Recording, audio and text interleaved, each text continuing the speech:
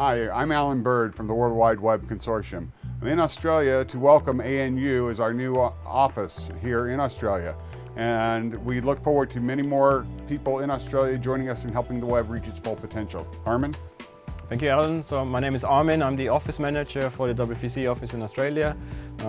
Recently became the office manager. And we are really perfectly placed at the ANU to help the WWC with members in Australia. If you look at the World Wide Web and how it influences business models in different industries, so look at corporations, look at Uber and Airbnb, how they change the taxi business or the accommodation business.